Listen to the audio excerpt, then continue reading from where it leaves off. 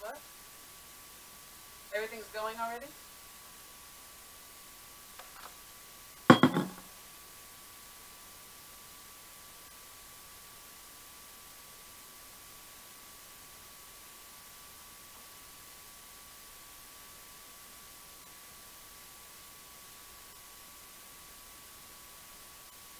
Testing 1, 2, 3. Okay, we're all set.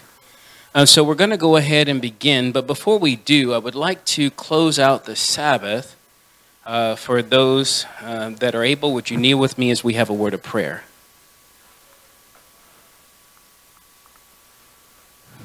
Father in heaven, thank you again for your tender loving grace. Thank you again for your faithfulness. And thank you again for the Sabbath which we've had. And now we've entered into a new week. According to your word, from even unto even. And so now, dear Lord, we just pray you would be with us in this service. We're grateful for all the things that you have shared. Now, Lord, bring us through to the end, I pray in Christ's name. Amen. All right, so let us go ahead and sing a song or two. And let me...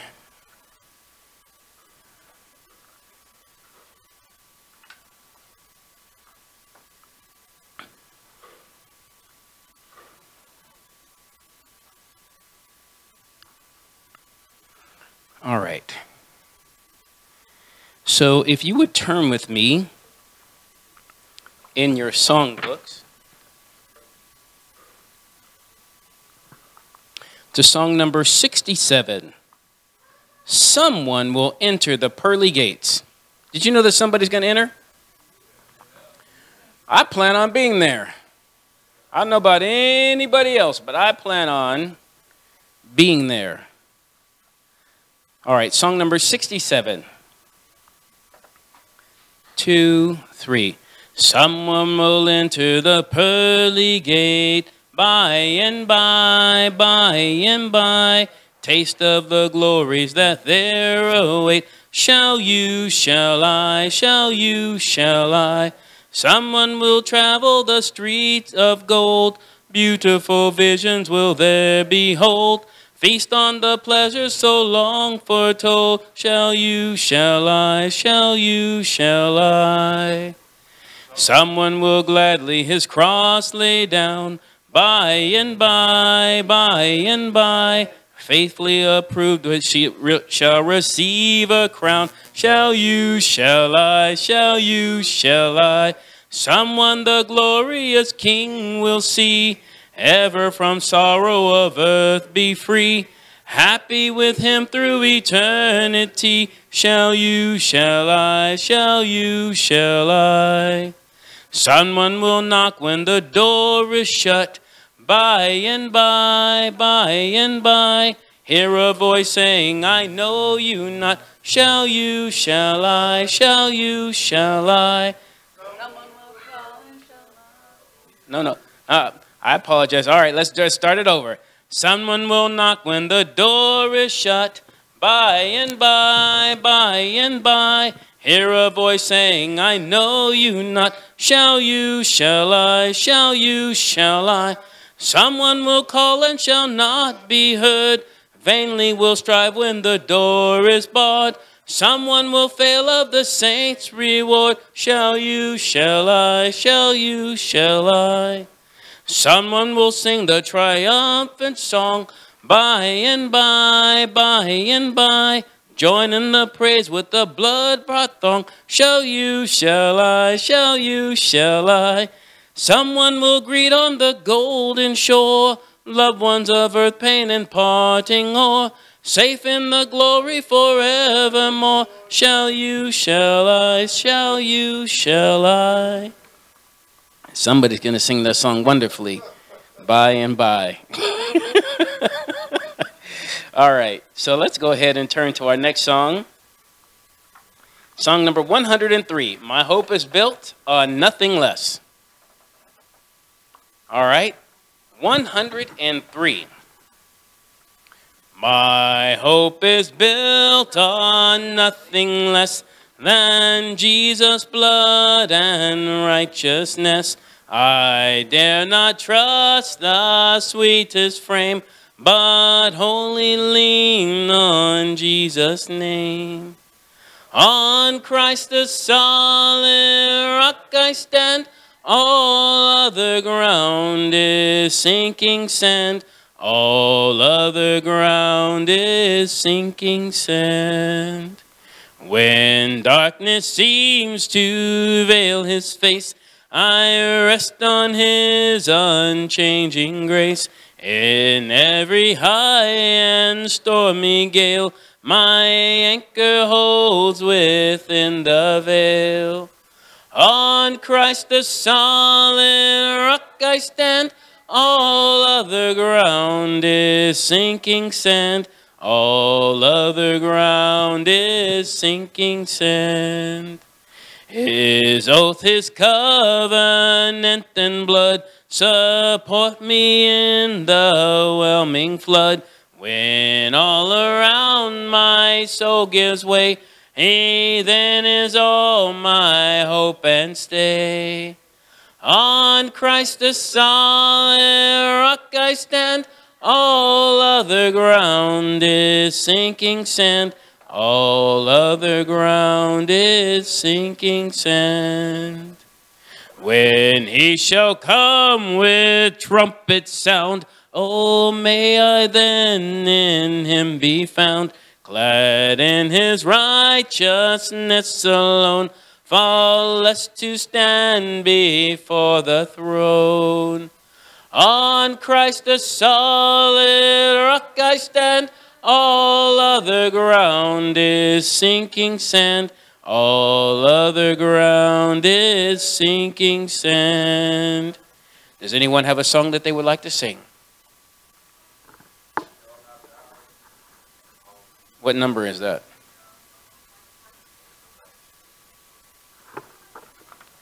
Song number 120.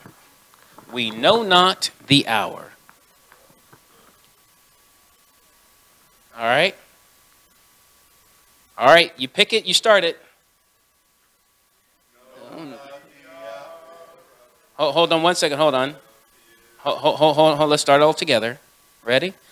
We know not the hour of the Master's appearing, yet signs all foretell that the moment is nearing. When he shall return, 'tis a promise most cheery, but we know not the hour. He will come,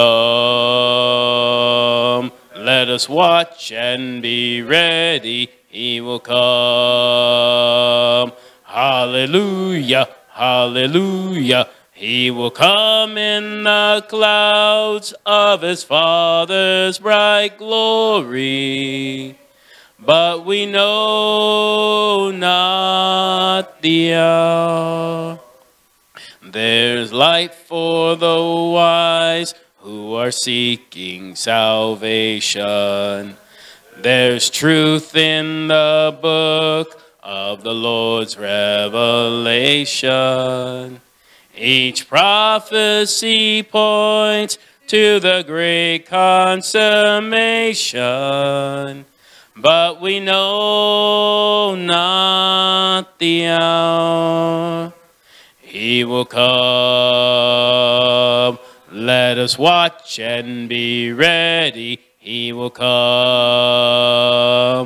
hallelujah, hallelujah. He will come in the clouds of his Father's bright glory, but we know not the hour. We'll watch and we'll pray with our lamps trimmed and burning. We'll work and we'll wait till the Master's returning. We'll sing and rejoice, every omen discerning, but we know not the hour. He will come, Let us watch and be ready. He will come. Hallelujah, hallelujah. He will come in the clouds of his Father's bright glory. But we know not the hour. All right, so our opening song is going to be the song just below that, song 121, Yield Not to Temptation. Would you all stand with me as we sing?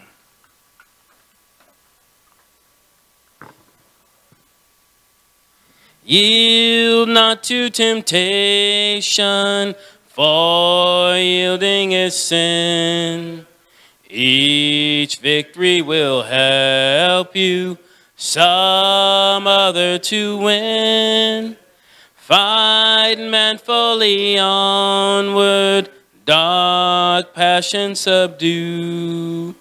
Look ever to Jesus, he will carry you through.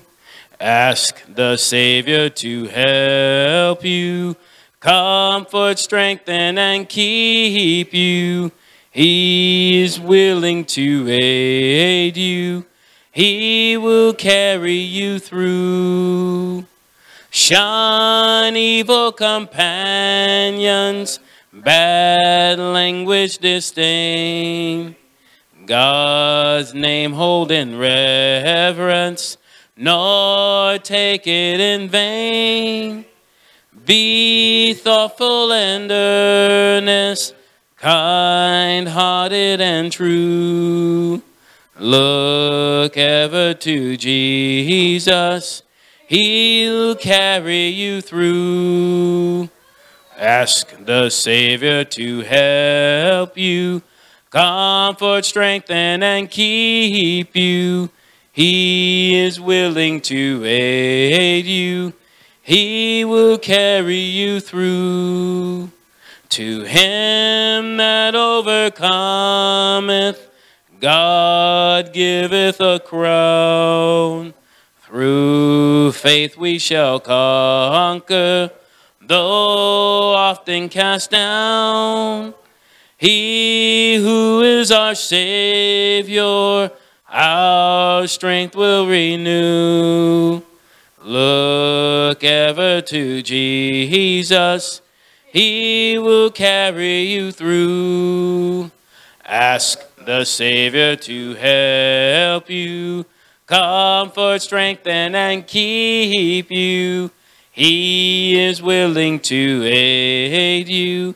He will carry you through. All right, we'll bring the man of God forward.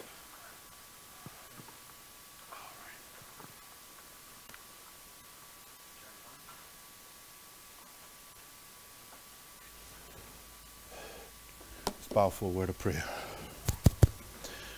Our Father in heaven, in the name of Jesus, we come to you now, and as we close the Sabbath day and we prepare to in this day completely depart and go our separate ways, Lord, we pray still for the blessing of your Holy Spirit as we open your word. In Jesus' name we pray, amen. So, I have to apologize. As first and foremost, just so you know, I had a few things planned in mind to share when I came. But tonight's message was something that I wanted to share as a result of a conversation that we had on Wednesday night. Some things that were said on Wednesday night. And I wanted to walk you through some events that have taken place, just to show you some laws that had been passed and, went all the way back to, I think, even Gerald Ford. And you would see that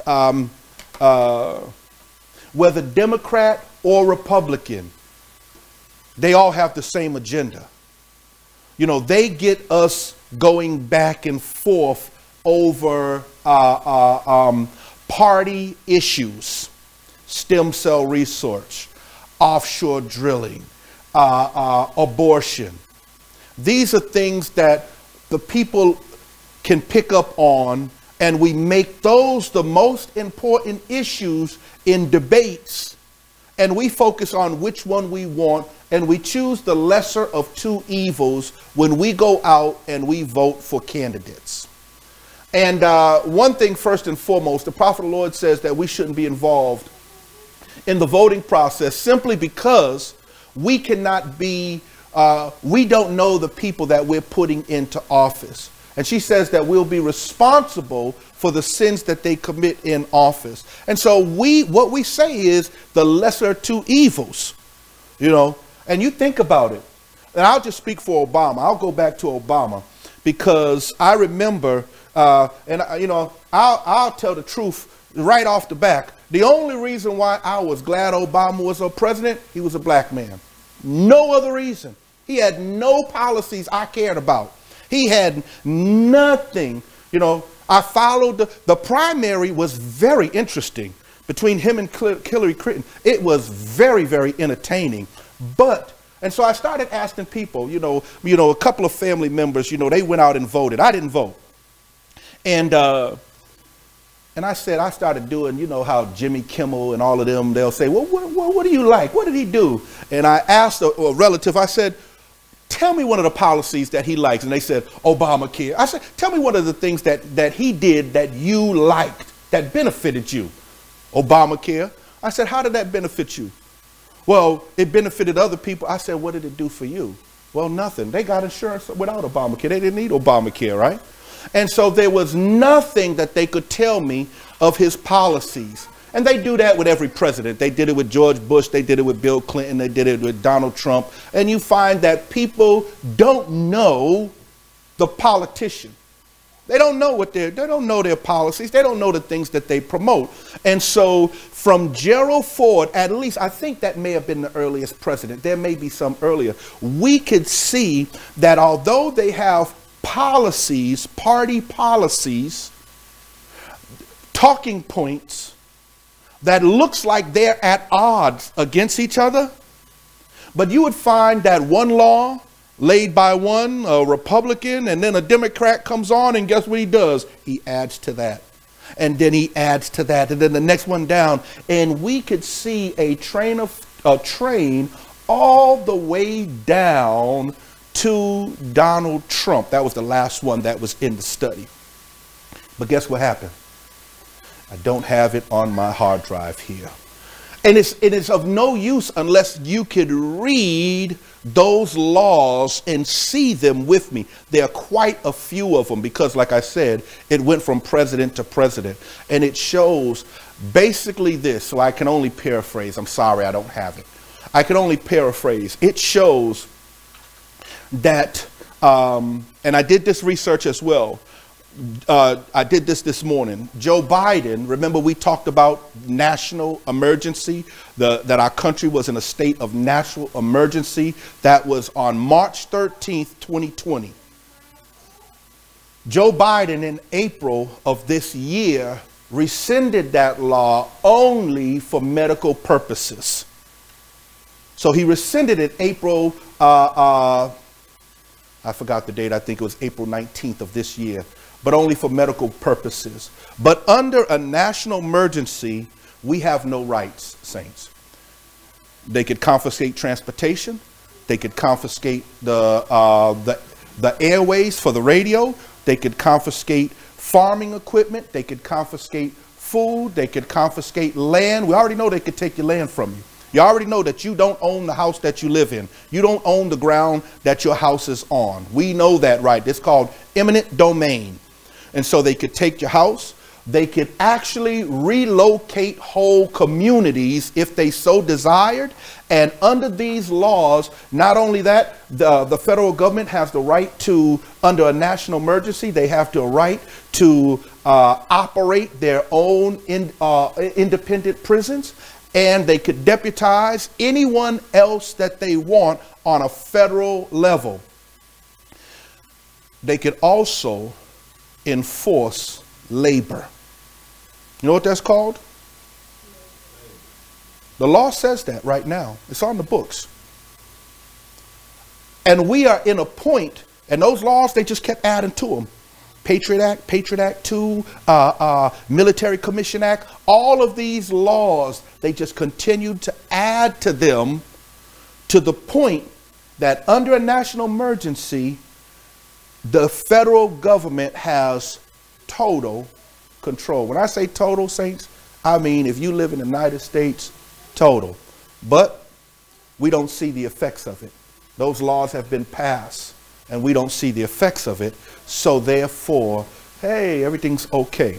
But I can't show it to you, and I'm so sorry, because I don't have those files with me, and I wanted to show you those laws. And of course, I can't remember all of them off the top of my head. So I don't know if I'll need it.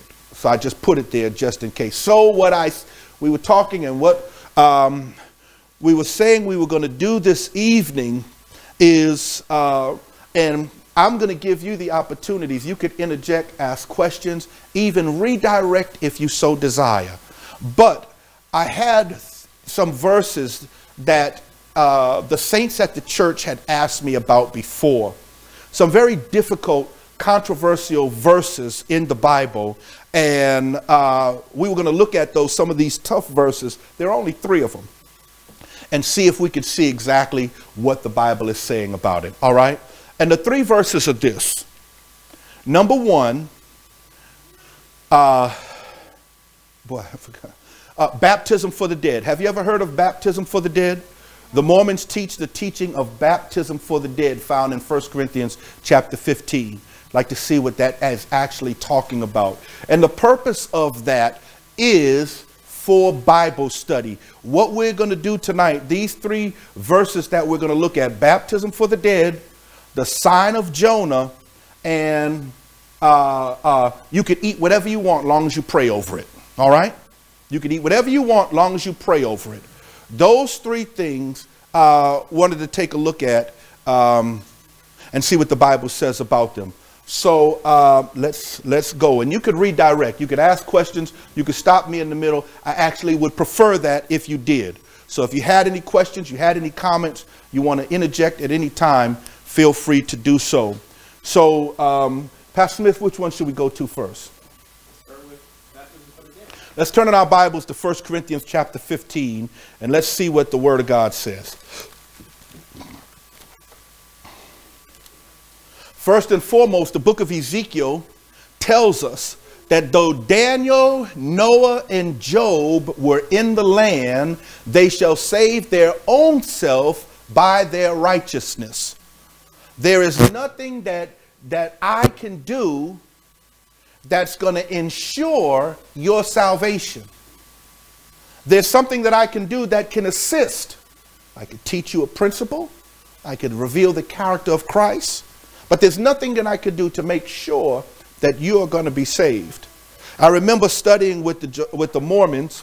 You know, I always let them come to the house. When they knock on the door, the Mormons and the Jehovah's Witness, when they come in the house,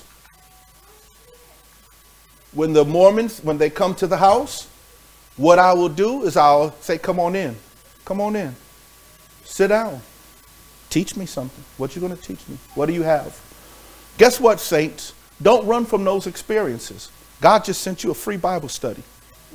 You didn't knock on anybody's door. You didn't go anywhere. God sent somebody to your house for you to study with. Even if you get confused during the study, even if you don't know how to answer the questions, even if they got your head all twisted up, guess what? You at least know, you say this in your mind, I don't know how to answer that. I'm going to go back and study for myself. You now are strengthened. You know there's a success that comes from failure. The prophet of the Lord says about Paul, when he was knocked off the horse, when he was blinded, he went and he deepened his repentance. When he left from there to after deepening his repentance, you know what the first thing he did? One of the first things he did, rather? He went to his teachers, all of his scholars, all of his friends in the Jewish economy. And he said, listen, you guys, we've been together for many, many years. I got to show you something. They didn't want to hear anything that Paul had to say. They didn't want to hear it. But the prophet of the Lord says about that experience that Paul learned a valuable lesson. And he learned in that apparent failure, because she says it didn't bring the success that he was looking for. And he learned that in that experience, hey man, when I go to teach from now on, I need the Holy Spirit to do the teaching. She said that's what he learned. He learned that he can't labor for God in his own strength. Failures, apparent failures. I use that word apparent specifically because sometimes what is a failure to you is success to God. You know what true success is? I say true success is doing what God asked you to do. Jesus's ministry would have appear to have been a failure. When he died on the cross, he had two converts. Simon of Cyrene and the thief on the cross. He had one more after he died, the centurion. But look how bad his ministry was. They had to find somebody to carry the cross. He should have had 11 men that were tripping over themselves trying to carry that cross for him. He should have had people running up saying, man, I'll take that cross. His own disciples were in the crowd and they wouldn't even labor. They wouldn't lift a hand for Jesus in that moment. That appears like a failure. But it's the greatest event that this world has ever seen, not will ever see, because the greatest event that this earth will ever see is one that I pray I'll be alive to see. I don't want to be woken up from the grave saying, hey, Jesus came. Boy, you should have saw it. I want to be alive to see that cloud the size of man's fist that turns into Christ coming with the clouds of glory. I don't know what I'm asking for, but that's the greatest event this world will ever see. Jesus Christ coming again. And I want to be there. And I want to be amongst those that say, lo, this is our God. So 1 Corinthians chapter 15. Let's go to verse 28 immediately, and then we'll go backwards. Not verse 28. Sorry, I gave you the wrong verse. Verse 29. Listen to this verse. The Bible says in verse 29, else what shall they do which are baptized for the dead? If the dead rise not at all, why are they then baptized for the dead? And so what the brothers tell me is that what you can do is, if your loved one has never accepted Christ, you could be baptized for them, and they could accept Christ in the afterlife and then go to heaven. I said, well, look, man. I said, well, let me tell you something, man. Let's make a deal. I said, between me and you, let's make a deal. What I'm going to do is I'm going to live however I want to live. I said, man, I'm going to tear it up. I said, and what I want you to do is when I die, I want you to get baptized for me so that I can go to heaven. And I said, and what I'm going to do is I'm going to plan to get baptized for you. So you, man, you might as well keep knocking on doors. You might as well just go and sin and live however you want to. And then after you die, you can go to heaven. He said, no, it don't work that way. I said, why? He said, that's just not how it works. I said, why? And he couldn't answer the question. But that makes sense, right? Well, I have another chance. And that's what Satan wants us to believe. And he does it through various ways. He wants us to believe that we have another opportunity. That's why we put off for tomorrow what we should be doing today, because we believe we got more time. All right. So what does this mean to be baptized for the dead?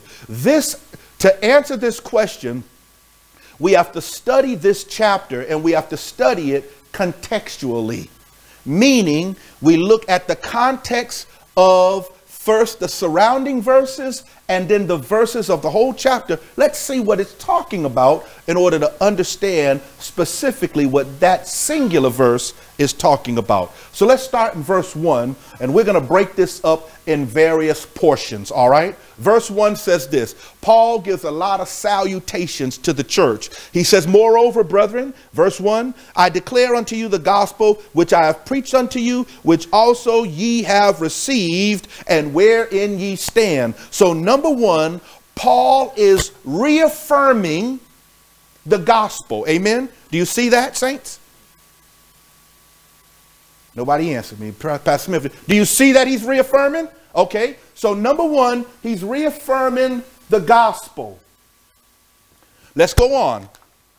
He says, as a matter of fact, not only is he reaffirming the gospel, but listen to what he goes on to say. By which also are ye saved, if ye keep in memory that with what I preached unto you, unless ye have believed in vain. For I delivered unto you. Now he's talking about what he shared with them. For I delivered unto you, first of all, that which I received, how that Christ died for our sins. Remember what we talked about Wednesday night? That the gospel is Jesus died for our sins. He lives to keep us free from sin. And soon he's coming again to redeem us from this stain of sin. That's the gospel. And so he's talking about the gospel. And the gospel, the portion that he is describing, is the death of Christ. So he says, I preached this gospel, and the gospel was of the death of Christ. That's all he said so far. Let's go on. Then it says in verse 4, and that he was buried, and that he did what? Rose again. So not only that Christ died, but he rose, or the resurrection. All right, let's go on. And then he goes on with some more small talk. He was seen of Cephas, verse 6. He was seen of 500 brethren at one time, that's verse 6. And then verse 7, he was seen of James. At verse 8, he was seen of me. Verse 9, I'm the least of the apostle. So he's just given more evidence that Jesus did rise from the grave. That's why he named all of those names. If you don't believe me, go ask them. They're still alive at this time. You don't believe that Jesus rose? Go ask them. They know. They were there. They saw him. And so he's just given evidence that Jesus rose. We going forward. It says, but by the grace of God, I am, and that's some more small talk, verse 10. Then he says this in verse 11. Therefore, whether it be I or they, so we preached, and so ye believed. So this gospel that Jesus died and rose, the Bible says they believed it. All right. So what is he talking about so far? The death, burial, resurrection of Jesus Christ. And you believed it when I preached it to you the first time. Let's move on. Verse 12. Now, if Christ be preached that he rose from the dead, how say some among you that there is no resurrection of the dead? But if there be no resurrection of the dead, then is Christ not risen. So what's happening now?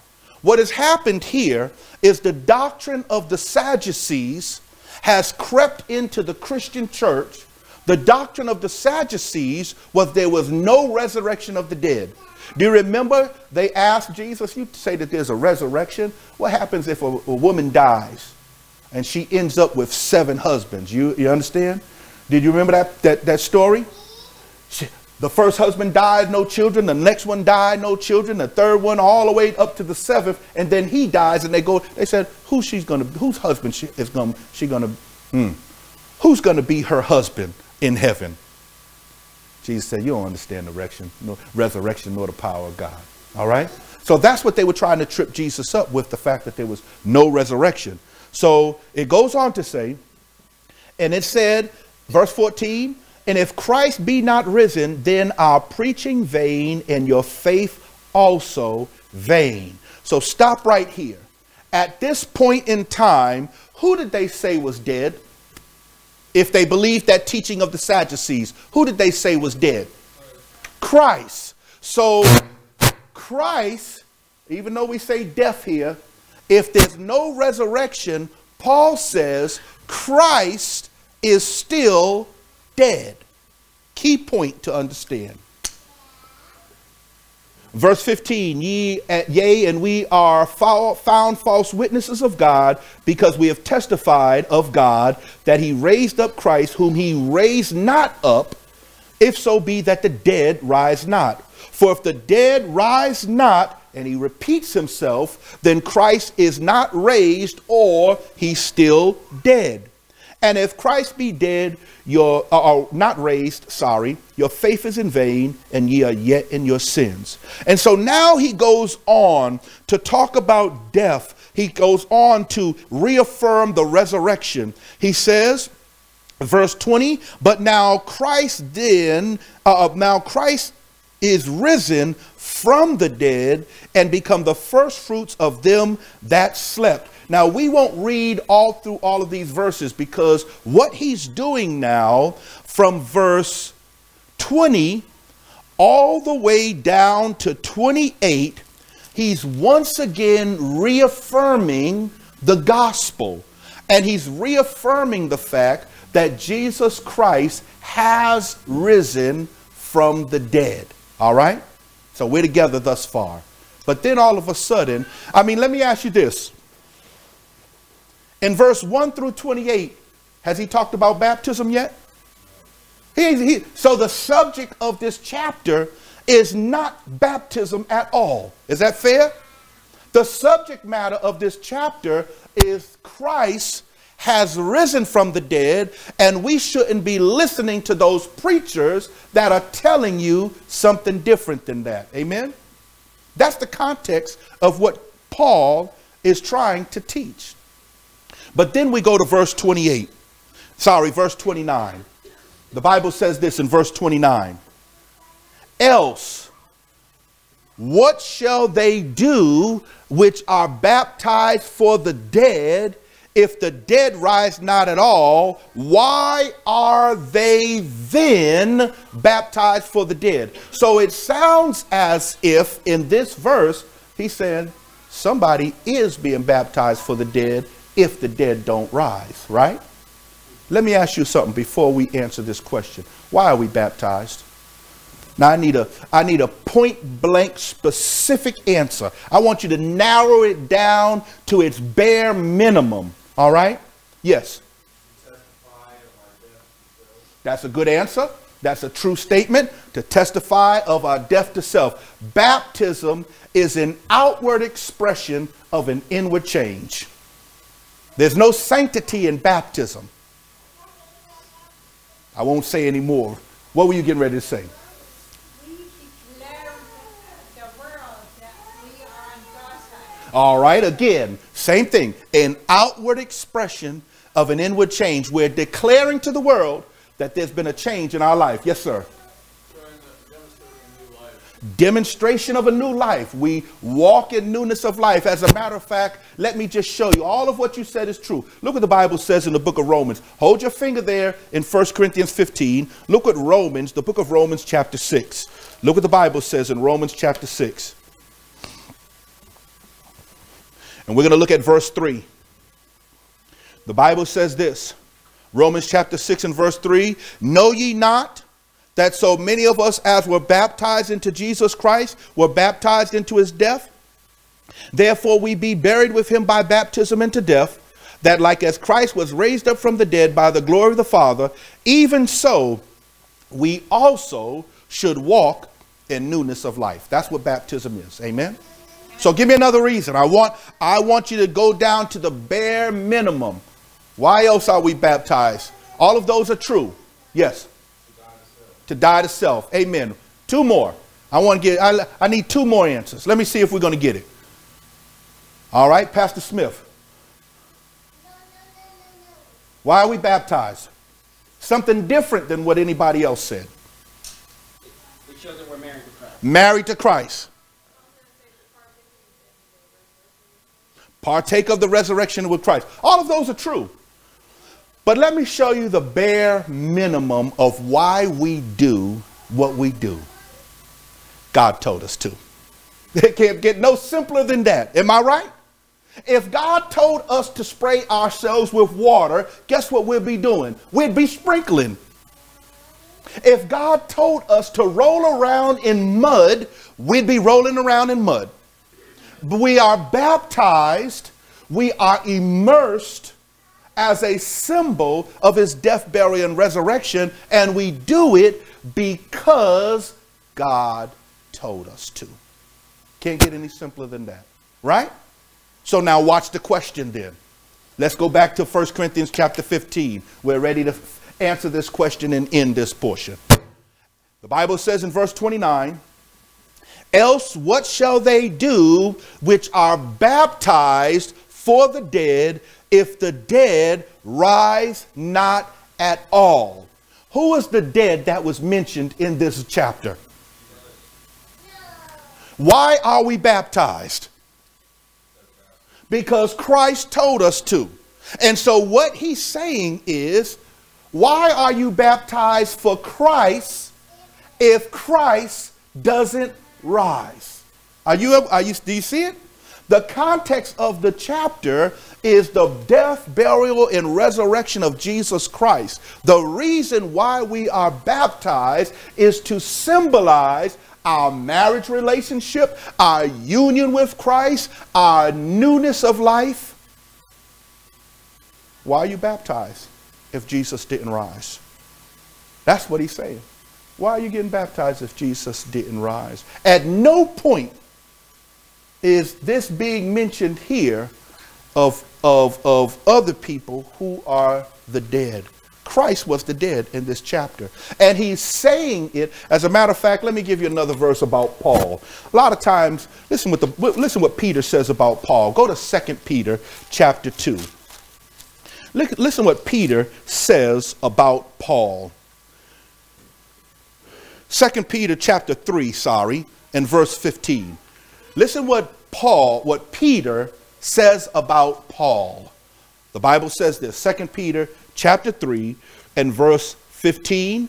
The Bible says, and account that the long suffering of our Lord is salvation, even as our beloved brother Paul, also according to the wisdom given unto him, hath written unto you, as also in all his epistles. How many? All his epistles, speaking in them of these things, in which are some things, what, saints? Why? Because Paul has a very intellectual language. Paul used a lot of symbolisms. Paul used, as a matter of fact, another one of those difficult verses, which is too long for us to do tonight, is 1 Corinthians chapter 5, 2 Corinthians chapter 5, where the Bible speaks of baptism, not baptism for the dead, absent from the body, present with the Lord. He uses, and in that chapter, he's talking about, he references our body as being a house. And he's always using this flowery language where you have to decipher what Paul is saying. You got to spend some time in prayer. Lord, what you mean? What are you trying to say? Because these writers, what's amazing about these writers is God let them write what he wanted them to write from their experience. You think of the ministers that have been on this pulpit. You think of the people, the ministers that have come here and preached. Some have said the same thing. They said it in different ways. The delivery was different. The tone of voice is different. They give it to you from their experience. They share testimonies of various things that have taken place in their life from their experience. And Paul writes from his experience some things that are hard to be understood. Baptism for the dead was a reference of being baptized for Christ. And he said there's no need to if Christ did not rise from the dead. That's what that verse is talking about. Any questions? Do you get it, saints? Okay, that was easy. That was easy. Okay, all right. Which one's next? Number 2 is going to be the sign of Jonah. The sign of Jonah. All right. Turn in your Bibles. Let's go to the book of Matthew. Now, you remember the principle when this sign of Jonah came up. Let's turn in our Bibles to the book of Matthew.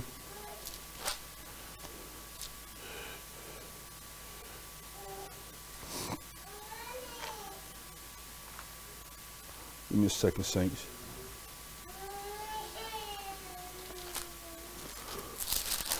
All right. And we're going to go to verse 39. Matthew chapter 12 and verse 39. Matthew chapter 12 and verse 39 is where we're going to go. Let me get this here and I'm erased.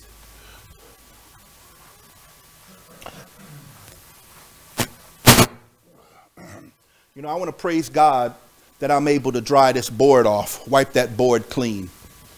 I had rotator cuff surgery back in May, and about, I don't know, maybe 2 months ago, 2.5 months ago, I couldn't do this.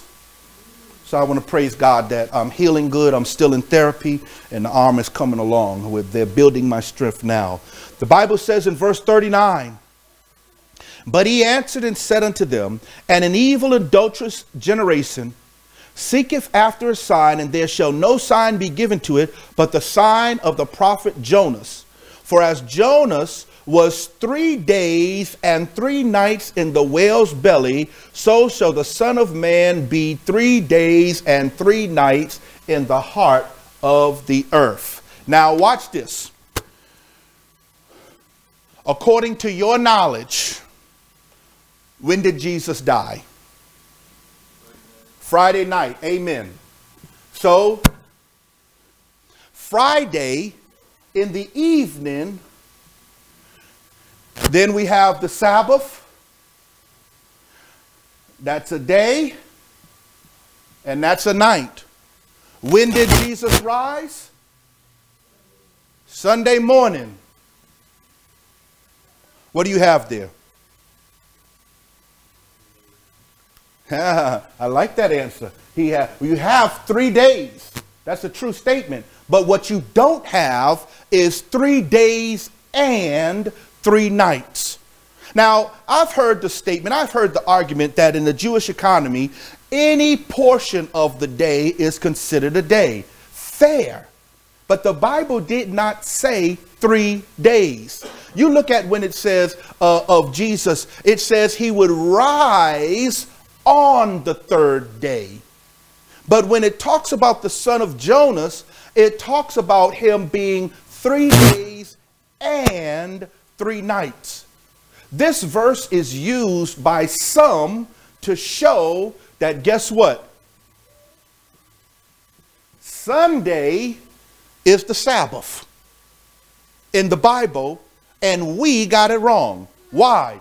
Because if I add another night here and then I bring up Monday, then I'll have 3 days and 3 nights.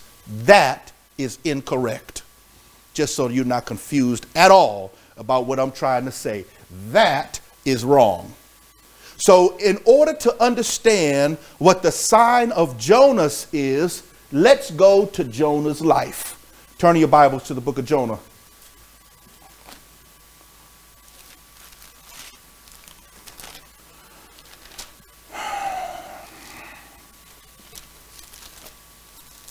The book of Jonah, and I want to read one portion in chapter 1. Chapter 1 and verse 17. I just want to read this one thing in 1:17, and then we're going to chapter 2. All right?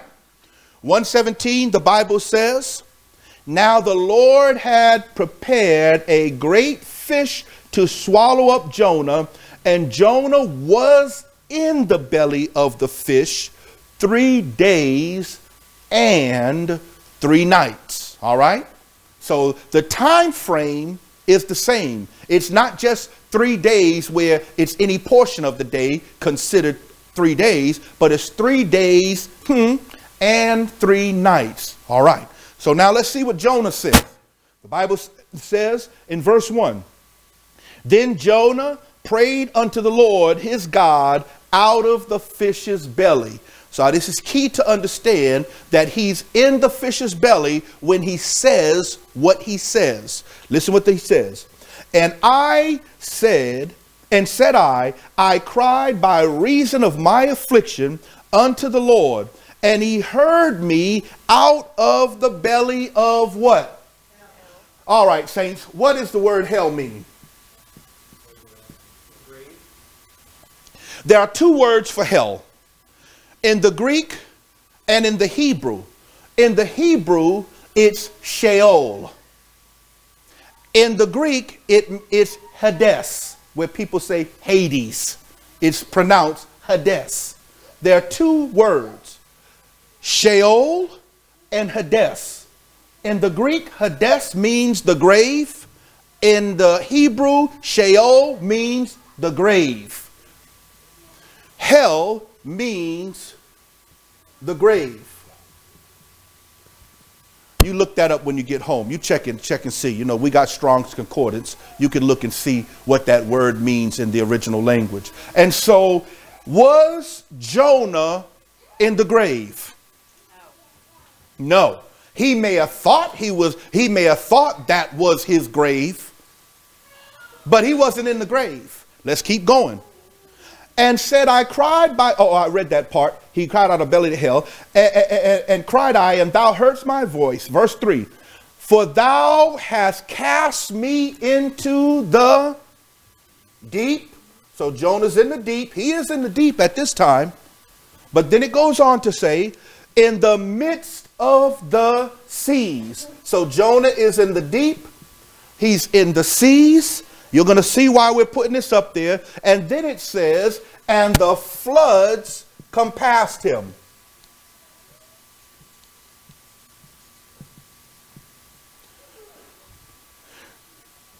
The floods compassed me about, all thy billows and thy waves passed over me. Then I said, I am cast out of thy sight, yet I will look again toward thy holy temple. The waters compassed me about, even to the soul. The depths clothed me round about. The weeds were wrapped about my head. All of those things probably literally happened to Jonah. But listen to what else it says. I went down to the bottoms of the mountain. The earth with her bars were about me forever. Yet thou hast brought up my life from corruption. What is these bars? Let's deal with the bars right now. Look what the Bible says. Let's do the bars right now. Hold your finger in Jonah and go to Job, Job, chapter 17. The book of Job, chapter 17. All right. Job chapter 17, and we're going to read verse 16.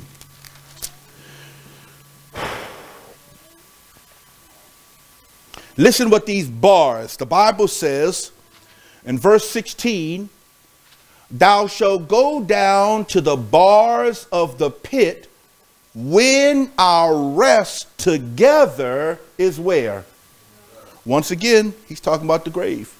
So he didn't go to the bottom of the mountains. I remember I said that one time, and the brother said, well, how do we know? Maybe the whale did go down to the bottom of the mountain.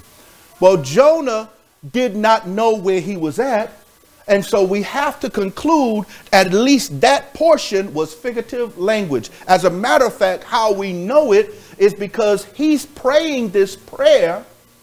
And he said he prayed this prayer while he was in the belly of the whale. Now, I know he wrote this later, so he probably included the fact that he brought me up and I didn't see corruption after he was spit out by the whale, because he wrote it after. So let's go in the book of Psalms now. And what I want us to see is that this experience, this deep, the seas, the flood compassed him, and he's in the grave, but he does not come up. He does not see corruption, and God raises him up. We're going to see that this is Christ's experience, this very thing. Let's go in our Bibles to the book of Psalms. We're going to go to Psalms 69. Psalm 69. Psalms 69, and we're going to go to, well, let's start in verse 1. Psalm 69 and verse 1, the Bible says, "Save me, O God, for the waters are come in unto my soul. I sink in deep mire where there is no standing. I am come into" what, saints? Deep waters. So he come into deep waters where the floods overflow me. So let me ask you something. Where in the Bible do we see David being compassed about in deep waters? What story is that? Goliath? We don't see David being in deep water, right? Okay. Let's see if David's talking figuratively. Let's go to verse 14 of the same chapter. Verse 14. What was David saying when he said that he was in deep waters? All right. Listen what the Bible says. Verse 14. "Deliver me out of the mire and let me not sink. Let me be delivered from whom? From them that hate me, and out of the" what? So the deep waters were those that did what? There you go. So that was, I'm just going to say, hateful people. I don't know what else to say. They were hateful people, that deep waters, because what are the seas, saints, in prophecy? Peoples, nations, multitudes, and tongues. Deliver me from the deep waters. Deliver me from those that hate me. Look at verse 15. "Let not the water flood overflow me, neither let the deep swallow me up, and let not the pit shut her mouth upon me." Do you remember? I forgot to point it out to you. Maybe your mind remembers in the verse that we just read, Job 17:16, where he said, the bars of the pit is when we rest together in the dust. Let's turn back. Just hold your finger here. Turn back to Job 17, verse 16. I should have brought that point out. I forgot. Sorry. 17:16 links the bars and the pit together. The Bible says in verse 16, "They shall go down," Job 17:16, "to the bars of the pit when our rest together is in the dust." And I forgot to write these bars here, or this pit as well. They're one and the same. And verse 15 of the chapter we just read in Psalms, he says, "Let not the water flood overflow me, neither let the deep swallow me up, and let not the pit shut her mouth upon me." Same language as Jonah's experience. But in David's experience, the deep was hateful people, and the seas, we already know, are people as well. People, nations, multitudes, and tongues. We're just going to write people there. Let's go to another verse in Psalms. Let's go to Psalm 69. No, we're in 69.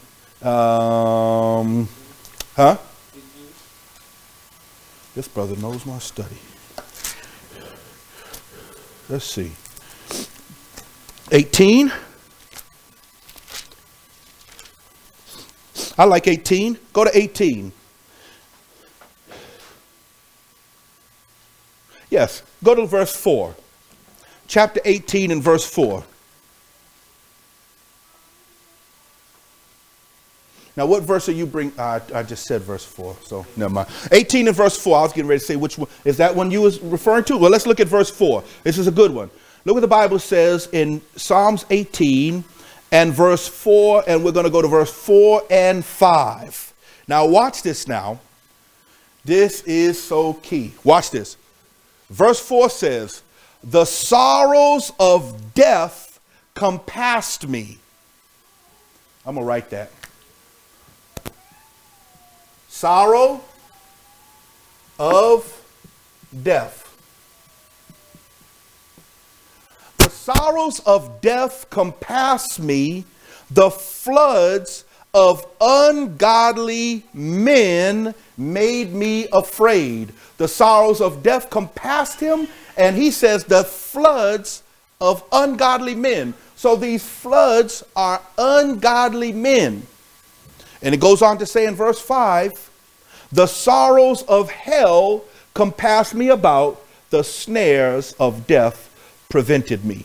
So Jesus said that the sign of Jonas is what's going to be given to those who ask for a sign in his day. So he was likening his experience to Jonah's experience. Where do we see in Jesus's experience him being compassed about with ungodly men, threatened with death, and the sorrows of death prevented him? Where do we see Jesus having that experience? Look what the Bible says in Matthew chapter 26. That is absolutely correct. Look what Matthew chapter 26 says. We see all of that taking place in Matthew chapter 26. And we were going to go to we'll start in verse 38. Bless you. We see Jesus asking the disciples to spend some time in prayer with him.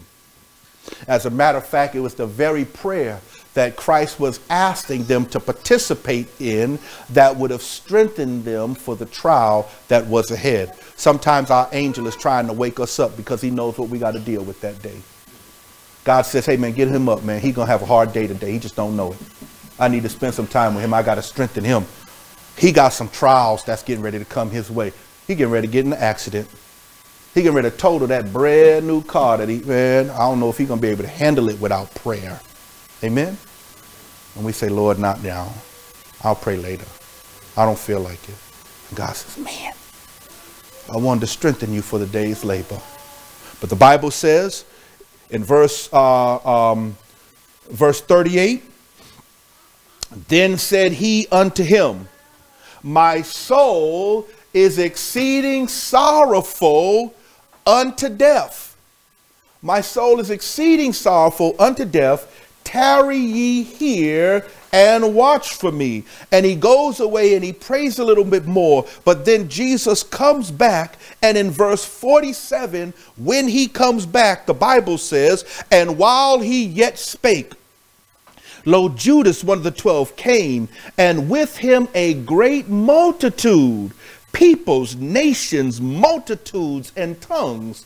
A sea, a flood of people came with swords and staves from the chief priests and elders of the people. And then they bound Jesus, they compassed him about, and they took him away.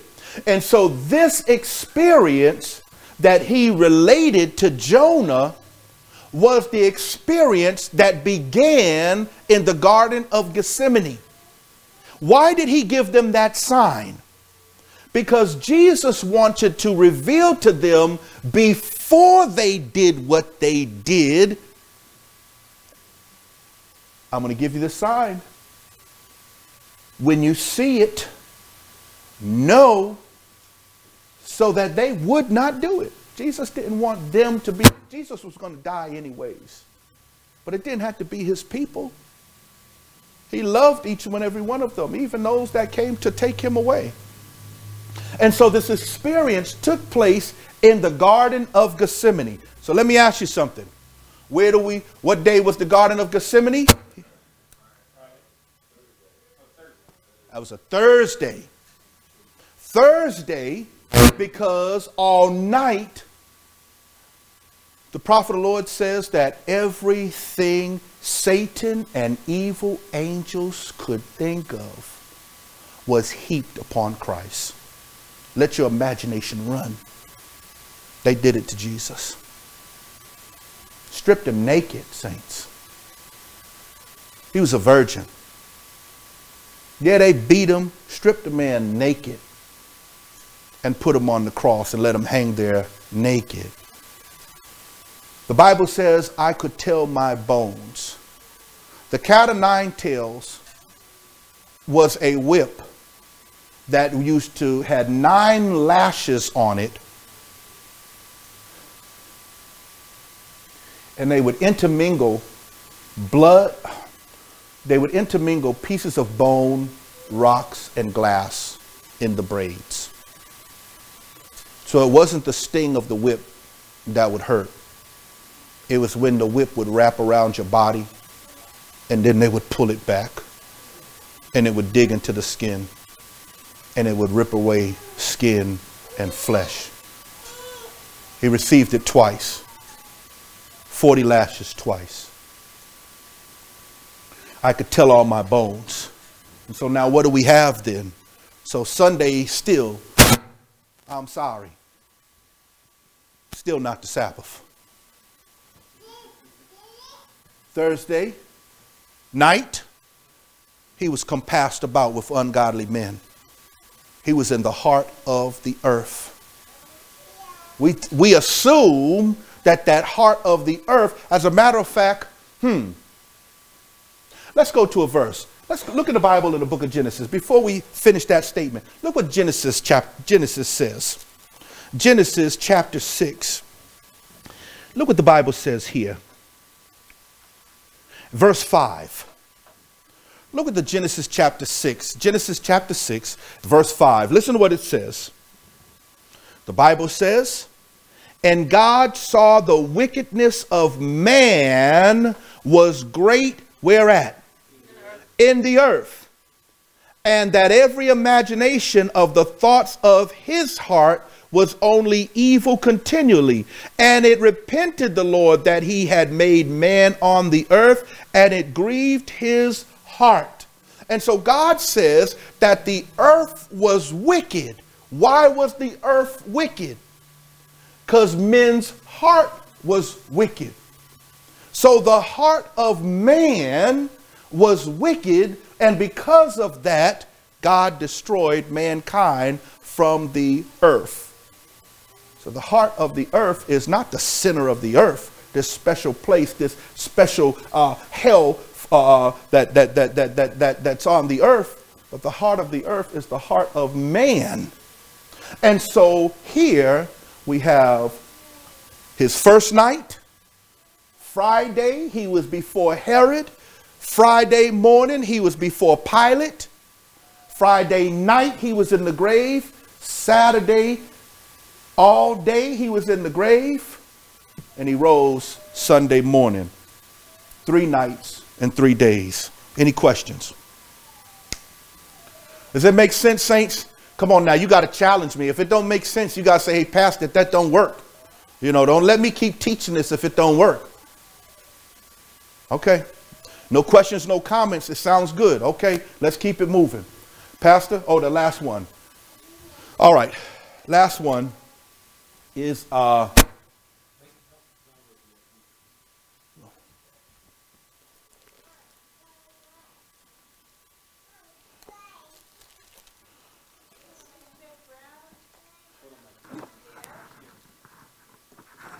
Is being in the ground being dead?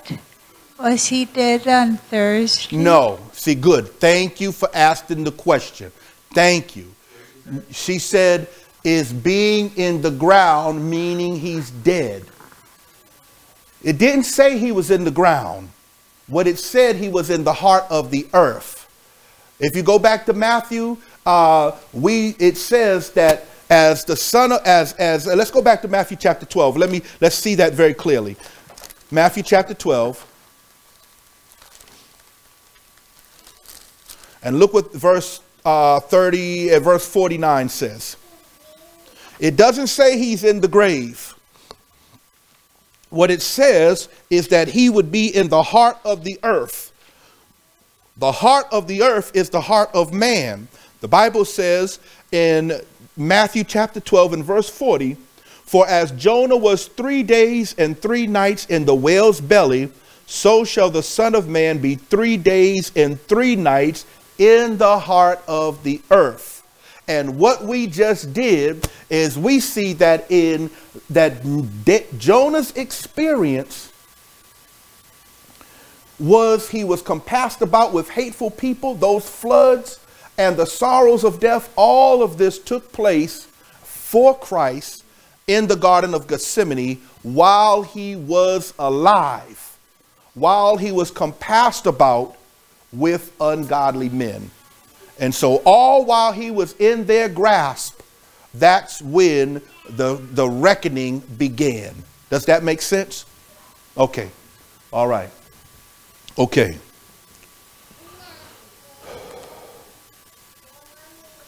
All right, we ready? All right, let's go to our last one. We're going to go to 1 Timothy chapter 4. You have heard people say, maybe you have, maybe you have not. We could eat whatever we want as long as we pray over it. Amen? And they'll use this verse to say it. So we're going to go to 1 Timothy chapter 4, and I'm going to clear this off right now.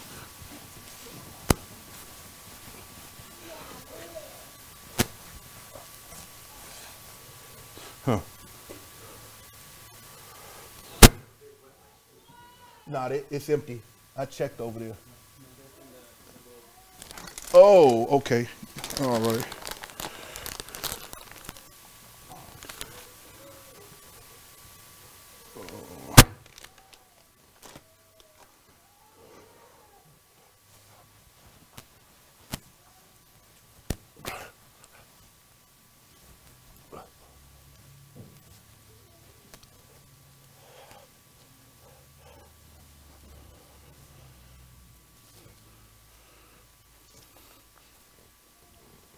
All right, 1 Timothy chapter 4 is where we're going.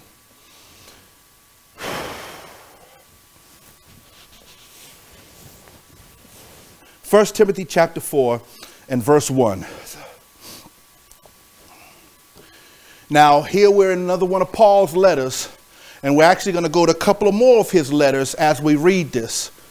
So, whatever comment, if you don't get it, I want you to interject, okay? I want you to say, hey, Pastor, what about this? What about that? Okay, I want you to, I want to make sure you understand this, the thought process. So the Bible says in verse 1, now the Spirit speaketh expressly that in the latter days some shall depart from the faith, giving heed to seducing spirits and doctrines of devils, speaking lies in hypocrisies, having their conscience seared with iron. So we know that what they teach is going to be a lie. Now listen to what they teach. Forbidding to marry and commanding, and this is the point we want to look at because we're going to talk about the diet right now, commanding to abstain from meats which God hath created to be received with thanksgiving of them which believe and knoweth the truth. For every creature of God is good, and nothing to be refused if it be received with thanksgiving, for it is sanctified by the word of God and prayer. All I got to do is pray over it. I can eat whatever I want to, right? That's what it says. That's not what it says. I want you to pay attention to the wording right here. The Bible says that nothing is to be refused if it's received with thanksgiving. So number one, we have to be thankful for it, and then we could receive it. But listen to what it says in verse 3, the prior verse. The lie is forbidding to abstain from meats which God has created to be received with thanksgiving. That lets you know right there that God is in only talking about that which he has given to be received. Does that make sense? No, you didn't get it. All right. So let me see. How can I say it a different way? I'll say it this way. I'll say it this way. Can I thank God? You know, what's a good gift? A good gift, the Bible says that if a man finds a virtuous woman, he has found a good thing. Is that true? Therefore, a virtuous woman to a man is a blessing from God, right? Right.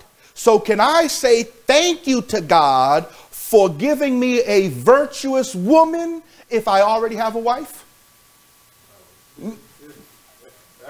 I can't thank God for that. Everybody didn't answer, Pastor Smith. Everybody didn't agree with me just then. So I can't say thank you for something that God never intended for me to have. That's what this is saying. Which God hath created. That means there are some things that God created to be received with thanksgiving. That's the first qualifying part of that verse. As a matter of fact, oftentimes we see the word meats in the Bible and we think it's some steak or some fried chicken. But the Bible doesn't call meats always meats. We call them meats. The Bible calls it flesh. As a matter of fact, look what the Bible calls meat. Hold your finger here in this verse, because we're going to come back to this. Look what the Bible says in the book of Genesis chapter 1. Genesis chapter 1, the Bible says in verse 30, Genesis chapter 1 and verse 30, the Bible says this: and to every beast of the field, and to every fowl of the air, and to everything that creepeth upon the earth, wherein there is life, I have given every green herb for what? So if we just use the Bible terminology right off the top, God is not even talking about flesh food. But let's just assume that he is. Let's just assume that he is.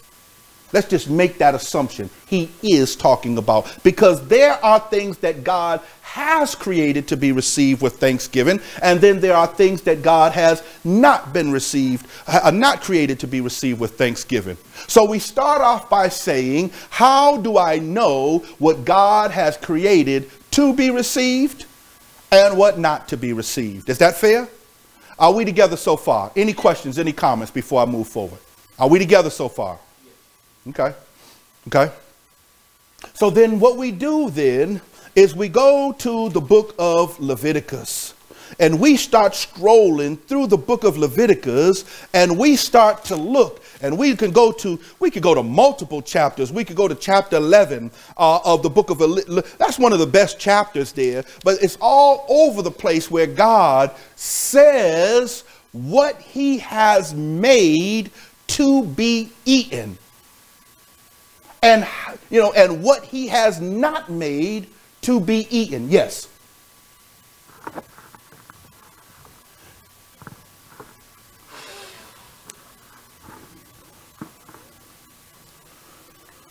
So I'm not of a contrary belief, but I lately read Deuteronomy, and it was confusing. That what? I came across something confused me. Because I read before he gave the law of what to eat and what not to eat, it says, eat whatever pleases you. If you want me to look for it, I'll look for it. Yeah, you show me. It'd be good to show the verse and then. Yeah. But let's just. I'm sorry, I cut you off. Go ahead. No, and then it gives a law, and he says, okay, don't eat these things. It's an abomination. Mm-hmm. And then I think there's a verse even after that. Go ahead and eat whatever pleases you. Mm-hmm. So it was confusing to me why that is. All right, I'll give you. You could find that verse, and by finding that verse, it may give us more information. But I'm just going to go off of what you said. I'm going to assume that everything you said was an exact quotation of the Bible. And let's just begin right there, right? So God says, do whatever you want, right? Well, he says that all through the Bible. Look what he says in the book of Ecclesiastes. Let's go in our Bibles to the book of Ecclesiastes. And he says in chapter 11. Ecclesiastes chapter 11. He says the same thing in the book of Ecclesiastes chapter 11, but it's not dealing with food in this area. It's dealing with our lifestyle. So he says to us, do whatever you want to do. But listen to let's qualify that statement. Listen what the Bible says. Ecclesiastes chapter 11, the Bible says in verse 9. Are you there? Yes. The Bible says, rejoice, O young man, in thy youth, and let thy heart cheer thee in the days of thy youth, and walk in the ways of thine heart. Do what you want to do. And in the sight of thine eyes, whatever your eyes fall upon, man, do it. But, there's a but after that. But know thou that all these things God will bring into judgment. So he says, do what you want to do. I could show you a verse where God says, go and drink some mixed drinks. Go drink some strong drinks. He told the children of Israel, go on, fill your bottles up, drink and get drunk. That was, I don't know the right word for it. I don't know the right word for it, but it's almost, I guess since I don't know the right word, I'll say it this way. God was being sarcastic. I don't know if I'm using the right word for it. Facetious. Thank you. That's a good word. God was being facetious. And even in here, he's saying, do whatever you want to do. Just know you're going to have to pay the price for it. I mean, just think about it. Just think about it today. Let's just deal with eating in general today. You know that on Thanksgiving, you can eat however you want to. But you know that when you're done eating, you know how you're going to, you're going to have to pay for that. Amen. Do what you want to do, but there are consequences for your actions. And that's all that God is saying, at least here. So if there's more to that text, if you find it, we'll look at it. Go ahead. Deuteronomy 12:15. Let's take a look.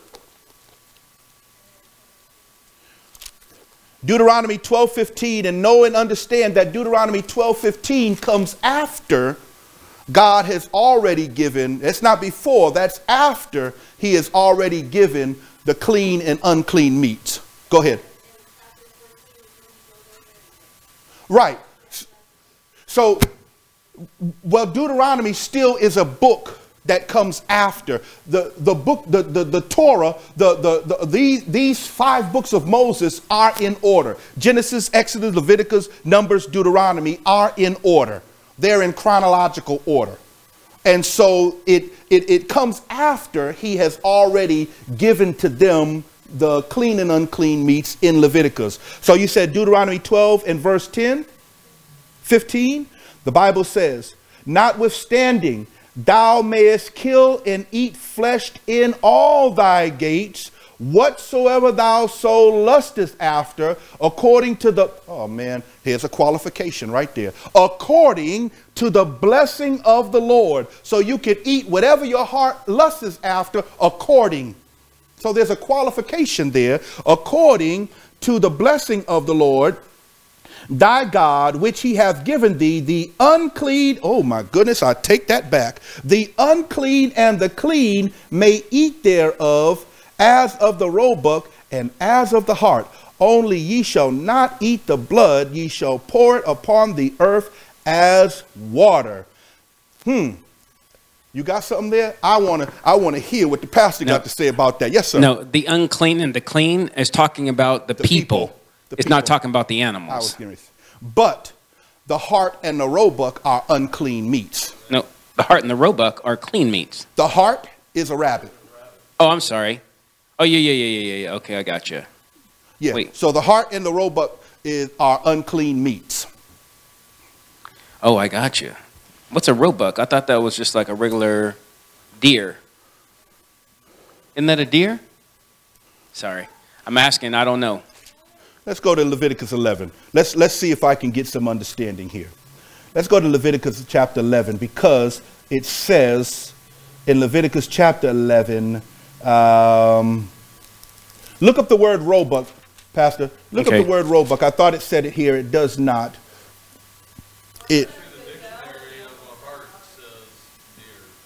Oh, the heart says a deer? Yeah. That's what. So then they're both clean. They are both clean. I thought. As a hart panteth by the water brooks. As a hart panteth by the water. So that's talking about both the roebuck and the hart are similar. They're both kinds of deer. Thank you, sir. So in essence, let's read that again. Now with that qualification, let's read that again. I thought that the hart was a rabbit. The Bible says, notwithstanding thou mayest kill and eat the flesh in all thy gates, whatsoever thy soul lusteth after. But then it says, according to the blessing of the Lord, thy God, which he have given. The clean and unclean. It doesn't say we may eat. It says they may eat. The clean and unclean may eat. And so I agree. I said the same thing in my mind, that this is talking about God, the clean and unclean people, but I thought it was a rabbit. So in essence, and we see this experience, watch this same experience, eat whatever you want. Watch this same experience. The children of Israel were getting manna from heaven, and they said, we loathe this bread. And God said, okay, what you want? We want some flesh. And God sent them quail. He sent them quail, the Bible says, until it came out of their nostrils. And so, once again, you know, their heart lusteth after it. And, say it again.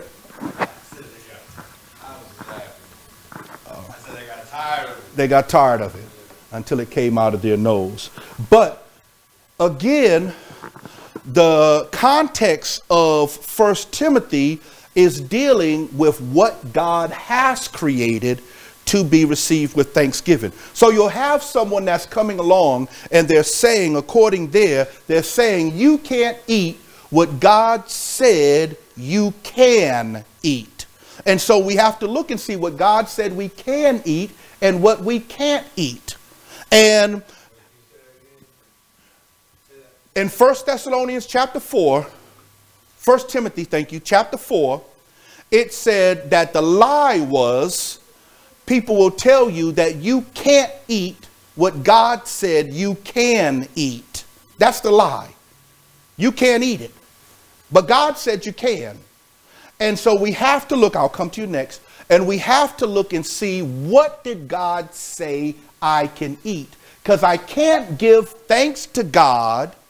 I can't say thank you to God for giving me something that he already told me I cannot have. I remember one time, you know, back in the days before I was a Christian, I had a car payment that was due. And I remembered my mother was telling me about prayer. And I said, okay, Lord, help me to pay this car note. It's due today. Help me to pay this car note. I prayed that prayer. I got the money.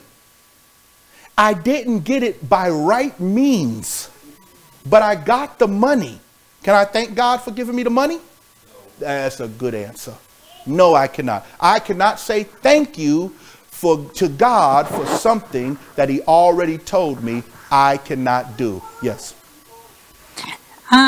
Praying over bad food gives me an idea about, is it okay to take drugs against God's will? He said drugs don't cure, don't take them. Is it okay if we pray and say, thank you, God, for the healing?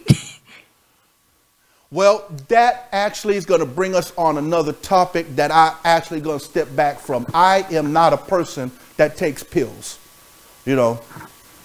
So I don't, you know, my mother, the matter of fact, Sister Washington just passed, a mother of our church. She just passed a little over a week ago. Do you know how amazed the doctor was that this woman was 80-something years old and she was not on a bit of medication? She wasn't taking any medication. She fell. Her death came about from an injury. And so, but she had pneumonia. She had walking pneumonia. But she wasn't on any medication, you know. I could show you a quote where the prophet of the Lord says that we should instruct people that drugs, just as you said, drugs don't cure, they just mask. Okay? But nonetheless, that's a process that we,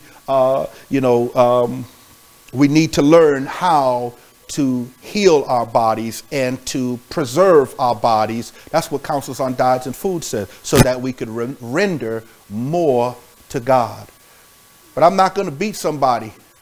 I'm not going to beat on people because modern medicine.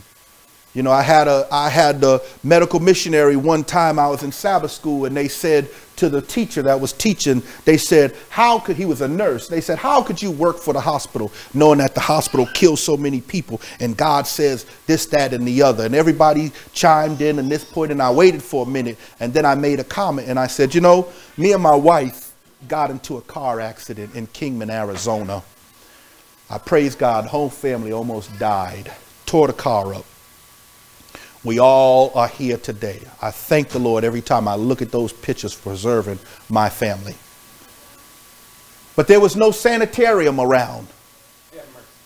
There was no medical missionary that could pull up in an ambulance and come pick us up. And so we were taken to the hospital, and they tenderly cared for us. They cared for us. They took care of us. They treated us good in Kingman, Arizona. My wife had it rough in Vegas.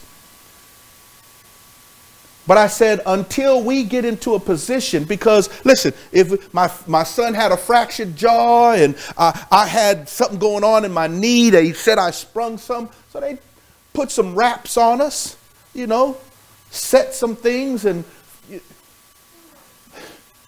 I don't think anything's wrong with that, saints. I just told you I had surgery on my shoulder. Sister told me you should pray about it. That's what she told me. And you know something? Maybe it's my lack of faith. Maybe her faith is strong enough. But I asked, what can I do? What is the remedy that I could do that could reattach a muscle? My muscle didn't tear. My muscle didn't just have a tear in it. It completely separated. It pulled back. I got pictures of it. I have an inch. My muscle pulled back up my shoulder about an inch. The gap between where that muscle was is about that fat. There's no herb that's going to reattach that muscle down there. There's no herb that's going to do that. There's no exercise that's going to make that muscle get back over there. That has to be done by surgery. And I got it. So let's get back to this. Let's get back to this. So I don't agree with modern medicine. I don't promote modern medicine, but modern medicine can help. But I don't promote drugs at all. Not at all. Huh? Pray for it? Can I pray for it?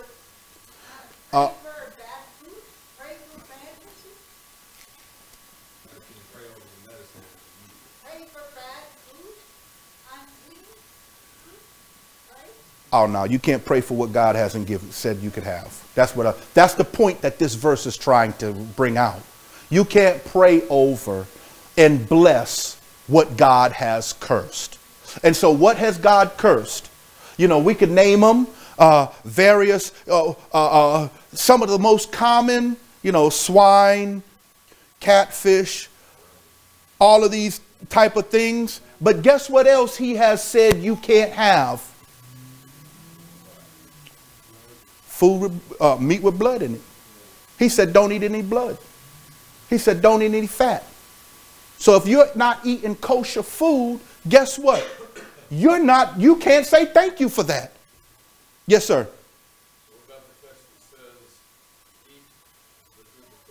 Go to 1 Corinthians chapter 10. I like that verse. Go to 1 Corinthians chapter 10. Let's see what Paul's talking about in that verse. And that actually is talking about, we find two places that is mentioned. And we'll go to both of them. We'll go to 1 Corinthians chapter 10. We'll go to 1 Corinthians chapter 8. It's mentioned in both of those verses. Let's go to 1 Corinthians chapter 10 first. 1 Corinthians chapter 10. The context of this verse, was food that was offered to idols. Now, we could read the whole thing, but I would encourage you to read when you get home. The context of this one, as well as 1 Corinthians chapter 8, which we're getting ready to go to next, is food that is offered to idols. Okay? Remember, the word meats doesn't necessarily mean flesh food in the Bible. We know specifically God is talking about flesh food when he says flesh. But when he says meats, it could be talking about sweet potato pie. Listen what the Bible says. The Bible says, let's see, 1 Corinthians chapter 10, the cup of blessing, verse 16. Let me see, where do I want to start? Let's start in verse 19. Let's start in verse 19. The Bible says, what say I then? That the idol is anything, or that which is offered in sacrifice to the idol is anything. But I say that the things which the Gentiles sacrifice, they sacrifice to devils and not to God. And I would not that ye should have fellowship with devils. Ye cannot drink the cup of the Lord and the cup of the devils. Ye cannot be partakers of the Lord's table and of the devils, or the table of devils. Do we promote the Lord? And so he's talking about things offered to idols. But in this instance, he's talking about going to the store and buying food. That's what the shambles were. All right. All right. Before we go on, sister, pass her the mic. She has a question. Before we read on. I have a comment and a question. All right. The question is regarding the part where it says food, what you're talking about, it says the food offered to idols, that's what we shouldn't eat. But then I've heard too where it's like, if you're, let's just say you do eat flesh food, if you're at somebody's house and then they offered you something, I know that is like offensive to, if you refuse, just depending on where you are. And then too, it's like, how would you know if it's something that's offered to an idol? That's good. This verse is going to answer that. That's exactly what this verse is going to answer. And I want you to keep in mind, we keep saying flesh, but at no time have we read the word flesh. At every time we have read meat. All right. So I want to keep that in mind, that it's talking about, we don't know. We just have to look and see what God said you can have and what he said you can't have. We have that information already. So with that information in mind, we move forward. Remember the verse in Hebrews which says, Jesus Christ, the same yesterday, today, and forever. That means the same principles that applied, that Christ laid down in times past, are principles that we see today, unless we see in the Bible where God says, like with the ceremonial law, they're done away with. We know that the sacrifices have been done away with. We see that in the Word of God. So listen what the Bible says. We are at now verse 25. Whatsoever is sold in the shambles, that's the market, that eat, asking no question for what? So here's the point that's being made. Asking no question for conscience sake. That's a key point, and we're going to see why. For the earth is the Lord and the fullness thereof. If any man then that believe not bid you to a feast, and ye be disposed to go, whatsoever is set before you, eat, asking no question, once again, for conscience sake. So you could eat and have a good conscience. We're going to see why. But if any man say unto you, this is offered in sacrifice unto idols, eat not. So at one point it says, eat whatever you want to. Why? I'm going to answer why right here. Let's go to 1 Corinthians chapter 8. Hold your finger in this chapter. We're going to go back and forth. They're going to answer it. Yes, sir.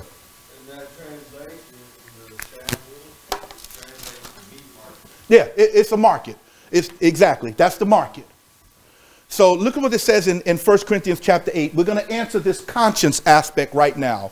The Bible says in 1 Corinthians chapter 8, the Bible says, and it's dealing with idol worship as well. Verse 4, As concerning therefore the eating of those things that are offered in sacrifice unto idols, we know, this is why you don't have to worry about conscience. We know, 1 Corinthians chapter 8, and we're reading from verse 4. All right. The Bible says, we know that an idol is nothing in the world, and that there is no other God but one. So Paul says you could offer to an idol all you want. There's no idol. It's God. So guess what? Those rice and peas are good. I don't care if you did offer them to idols, right? Because there's no God but God. That idol doesn't care that you offered any food to it. It does not perceive that. You understand? That's what he says his conscience is. Let's read on. For though there be that are called gods, whether in heaven or in earth, as there are gods many and lords many, but to us there is but one God, the Father of whom are all things, and we are in him, and we in him, and one Lord Jesus Christ, by whom are all things, and we by him. Howbeit, here's why, for conscience sake, howbeit there is not in every man that conscience, that knowledge. For some with conscience of the idol unto this hour eat it as thing offered unto an idol, and their conscience being weak is defiled. And so he goes on to say back in the other chapter, so the idea here is, he says, listen, my conscience is clear because I know there's no idols but God. So I can eat and be content. But some people don't know that there's no God. And they eat that food and... Say that again? No God? Okay, let's say it different then. Some people don't know that God is the only God. I'll say it that way. What I meant to say is they don't know that there is no God but God. And they think that those idols actually are something. And so because of that, they eat with that knowledge and their brain gets messed up because they're saying, man, I'm worshiping the devil. I'm doing pagan worship. I'm doing wrong. Well, it doesn't matter because there's no God besides God. So now let's go back to chapter 10. Let's go back to chapter 10. And let's see what he says about conscience. Verse 27 is where we left off. And so it says in verse 28, but if any man say unto you, this is offered in sacrifice unto idols, eat not for his sake that showeth it, and for conscience sake. Verse 29, conscience, I say, not thine own, but of the other. For why is my liberty judged by another man's conscience? And then he goes on to say, he says, oh, it's not in this chapter. It must have been in the other chapter. So we're not going to go back. But what he said, he says, because what will happen if somebody comes and they see me eating? Won't they be empowered to do the same? Do you understand? Now, Paul says, I know there's no other God, but somebody else may come along. Sister Candace may come along and she sees me eat. She says, hey, those are offered to idols. Man, he must be serving those other gods. And if she eats, her conscience is seared where I'm doing good. So then I should deny myself of the liberty that I have in Christ for the sake of somebody else, me being a stumbling block for them. Do you understand that?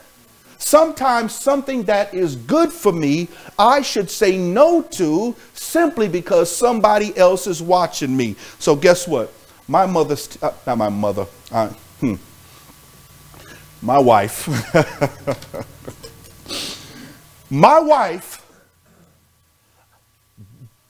you know, she just, I don't think she does it anymore, but I'll buy me a big bottle of those naked juices and I'll put it in the refrigerator. And saints, I'm going to go in there and I'm going to grab my naked juice and I'm going to cook, and I'm going to put it back in there. It's me, my wife, and my kids. Now, my brothers and my sisters who come to the house quite often, they say, hey, that's open. Did you drink out of that?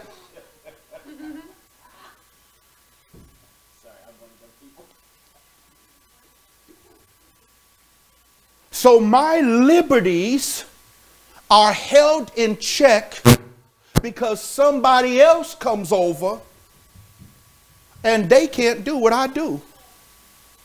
And so I don't do it, not because it's wrong. I can do that. It's my bottle. It's my refrigerator. It's my house. I can drink out the bottle. But I won't because of somebody else. I will deny myself my rights in God for the sake of somebody else's salvation. And so the conscience sake is not Paul's conscience, but it's somebody else's conscience. And so it's not even talking about clean and unclean meats. It's talking about things that have been offered to idols, and whether or not we could eat food that has been offered to idols, whether that's right or wrong. Paul says it's okay. Eat what's offered to idols. That doesn't matter. See, what was going on in Corinth is when they would go to the markets, they were living in a pagan town. And when they would go to the markets, the people would they'd have their altars and their shrines and whatever the case may be, and they'd bless their food and they'd put it out there. And a Christian would come by and say, man, I can't eat that. You just prayed over that and you dedicated that to Dagon. I can't eat that. And Paul says, man, yeah, you can. Yes, you can. There's no God but God. But be careful. Be careful when you do, because someone may be watching and they may not know it's all right. They may not have that type of conscience. So for their sake, it'd probably be good if you deny it. That's what those verses are saying. Does that make sense? Anything else, saints? Yes.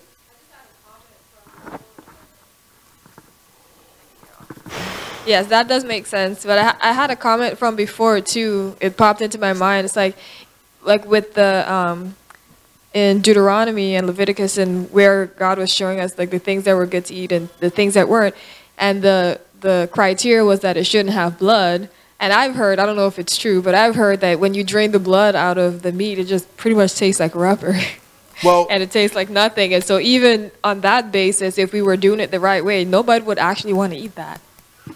We'll probably all be plant-based. Two things that are in when we talk about clean and unclean meats. Now we just deal with clean meats. We don't deal with unclean meat. Unclean meats don't matter. Blood, fat, doesn't matter. Don't touch it. But clean meats, God adds the stipulation. Let me pull up this quote. Let me show you why. I want you to hear this. Listen to this.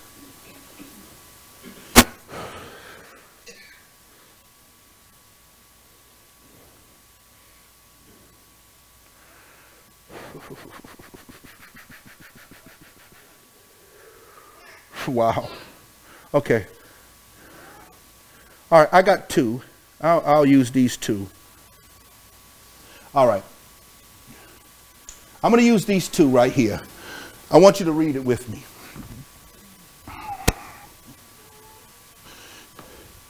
See, that diet thing, man, I used to say long time ago, and I say the same thing today. I said, there are two things that in any Adventist church gonna ruffle feathers: diet and music. You mess with my plate and you mess with me jamming, and we got a problem. I think that's why many people do not like the prophet. She takes away those simple luxuries of life. But I want you to understand, the first sin was over what? First thing that Christ did when he started his ministry was what? The prophet of the Lord says that if we would have victory over our appetite, we will have moral power to overcome every temptation of Satan. You know what moral power is? I hate to say something that's outside of Christ, but I know no better way of explaining it. So I know a Buddhist. I took my vehicle to a Buddhist to get fixed. Found out he was a Buddhist later. Doesn't matter. He was a mechanic. And he said, I won't fix your car. I said, He said, because I know what you're getting ready to do with it, and it's going to break again. He said, he says, I usually give 6 months, sometimes a year warranty on my work. He said, but if I fix it and if you drive away, I won't give you any warranty. He said, because it's gonna break again.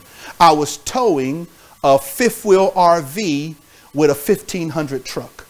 And he said, your transmission is going to break again. Okay? It's too much. That RV is too much for that truck. It's gonna break. He said, I'm shooting myself in the foot. Many people would just take your money. He said, but, you know, I'm a Buddhist and it's not right, so I won't fix it. He had moral integrity. He had morals. He said, I won't do this. My training won't let me. He didn't serve Jesus Christ.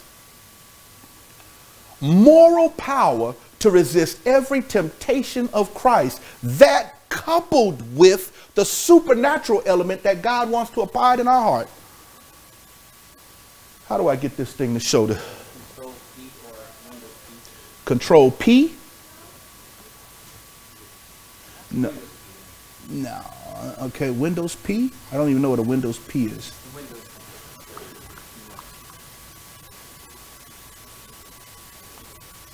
And then it gives you a choice. Extend. There we go.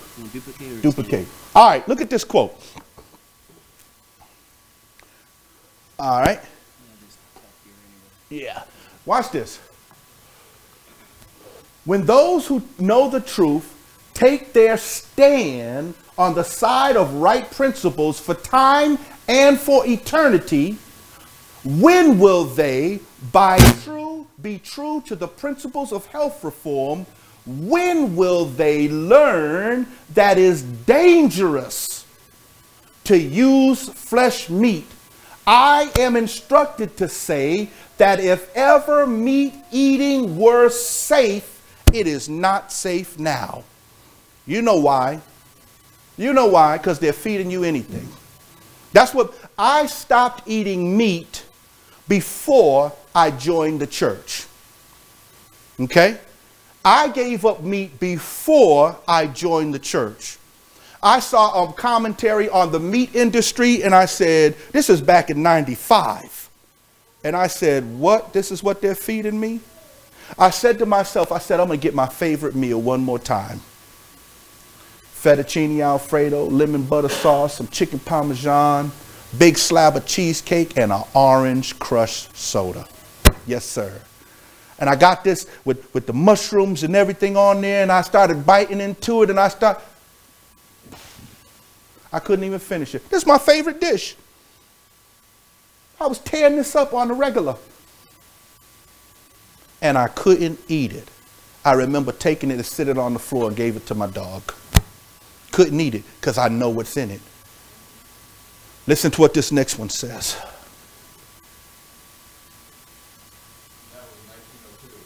That was 1902.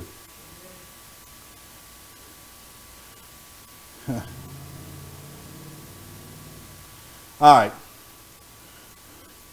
All right. We're going to start at the top. See where it says Daniel? All right. Daniel would not touch the king's meat. Who of us are eating meat today who have thought that they must live upon the flesh of dead animals? We should not do it. We are composed of what we eat. God has given you those things that would make you healthy. Do not put corpses on your tables. Do not, I beg you, eat the flesh of dead animals, for there is enough that you can live upon without that. Now watch this. What does meat eating do? It creates animalism in the human agent. It strengthens the animal propensities, which are already strong enough. You would better be strengthening. That doesn't make sense to me. You would better be strengthening the spiritual powers. I see it. It just doesn't make sense to me. God helps us that we may By self-denial and self-sacrifice, keep a clear brain and an understanding mind. And then it goes on to talk about some other stuff, but we ain't going to deal with that because we're not talking about my cheesecake and cookies right now, all right? We're talking about meat, all right? So let's just get the rest off the screen. You see how we do? You see? Because right in there is me, all my cookies, cakes, and pies, you know? What I have learned to do is, I don't know if some of you are sitting with me at the table today, what I learned to do is push that plate away. That's what I learned to do. You know, in the past, I see you. In the past few months, I've lost roughly about 30 pounds. I'm working on 20 more. Just from eating right, just from eating at regular times, not getting full, and drinking my water. Mm-hmm. So, you know, we see it. She says, you know, it creates animal propensities. You remember, some of you, hold on, let me go to you first. You had your hand up. Let me go to you first before I make this comment. We are trying to be like the world. Give us a king like the rest. We want to eat like they do. We try to get as close as we can without getting in trouble. But we need to follow God, not follow the world. Amen. Some of you may know what I'm talking about. Man of God. Now, let me ask the woman of God. How old, when you were in your 20s, how old was it that young girls were reaching their puberty? How old were they when they began to start getting their menstrual cycle? Probably 12. 12? Okay. 14. 12, 13? Okay, all right. You know, a lot younger now. You know, I thought you was going to say a little older, but that's good. That's fine. But a lot younger. They're reporting now 9, 10 years old. Want to know why? You know why. Why? Wait. Because they're giving these animals these growth hormones that's speeding up the growth of our children abnormally. And so the animal propensity. You know, we were teaching at the school, and I can't tell you how many times, well, I'll go away from the school, but we were dealing with young people, and I'll move away from that. But I can't tell you how many times we have changed the diet of the young people, some of the children, and their temperament changed. We just read, you are what you eat. So let's get back to this. Anything else here? But we got on meat. Somehow I knew that was going to take us to eating of meat, but the meat that was mentioned here was back to the main point that was coming out of that verse, is that verse is not saying we could eat whatever we want to as long as we pray over it. It's saying that there will be people who say you can't eat what God said you could eat. And what we can eat is to be received with thanksgiving. So, okay. All right, that's it. Any questions, any thoughts? You know, we can go on and on this topic. We could belabor it a little bit more, but the gist of it is there. You know, we look at these scriptures, and a lot of these scriptures you have to see, you have to go beyond face value of what the scripture is saying. You have to see, what are you talking about here? Because I can prove from the Bible, if I use one verse, I always use this analogy. I got to get another one. I could prove from the Bible, from one verse, not if I go from verse to verse, but if I just take one verse, I could show that a man can have, in the New Testament, as many wives as he wants, as long as each one of them is a virgin. If you use one verse. But if you go from verse to verse to verse to verse, and you read contextually, you'll see that's not what the verse is saying. That's not what God is saying. And so we have to read contextually. We have to go other places. We go verse by verse. And yeah. And the overwhelming evidence from the past is enough to say that the present scripture does not negate everything God has said in times past. That's what we want to do. We get this verse and we say, hey, see, ooh, all of that doesn't matter. I got one verse.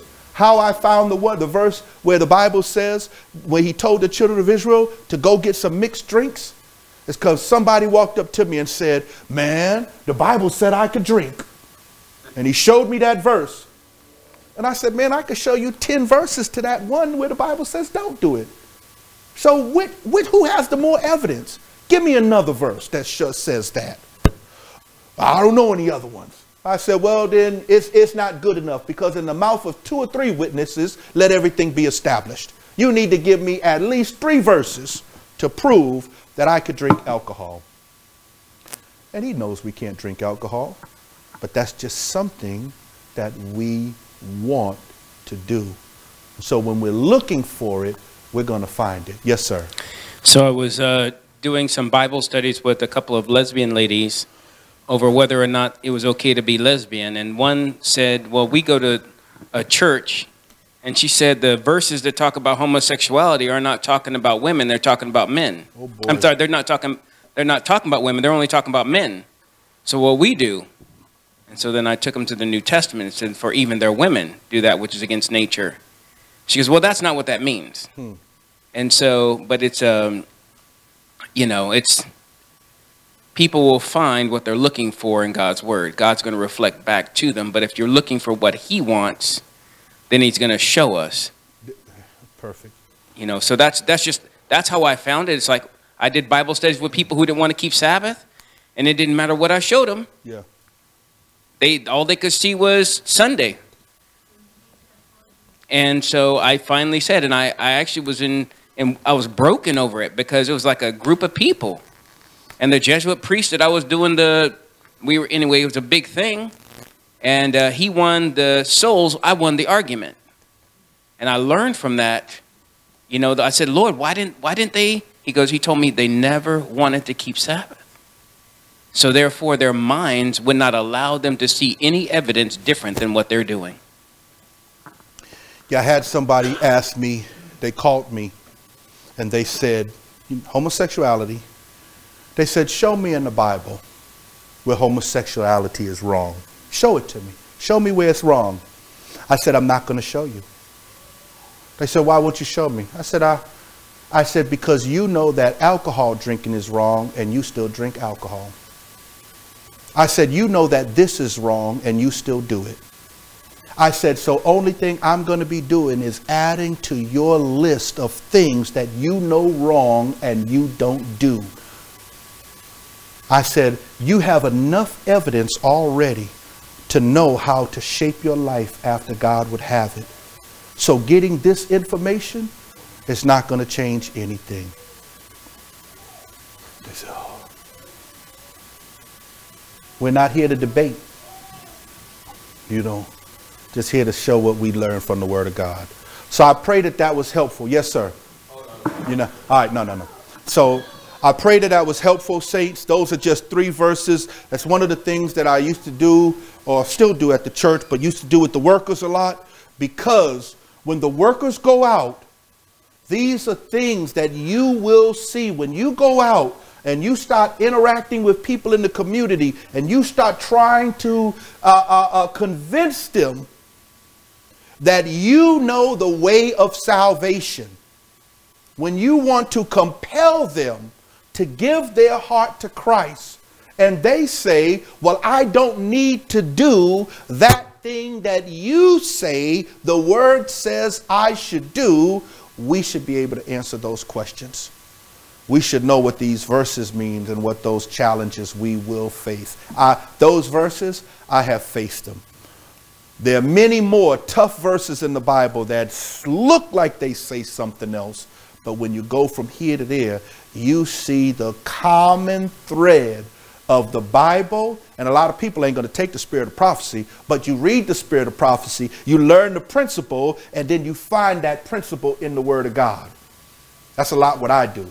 I read the spirit of prophecy, and then I say, let me see, can I find that in the Bible? Can I prove that from the Bible? Sure enough, I can.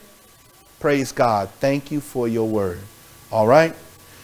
Saints, I'm going to close unless you want to keep going, because I told you this is my hobby.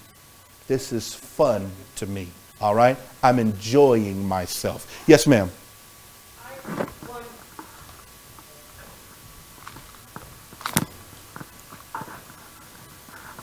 I was under the impression we were going to be talking about the COVID thing that started in March, but I had to run and get Shanisha. Did I miss something? Yes, you missed me explaining why we're not going to be doing the COVID thing. I figured. And I'll just say it to you very briefly. The reason why is because I thought I had the file on my computer. I did not. I can't share that without the PowerPoint showing you those laws, because I don't know those laws by heart.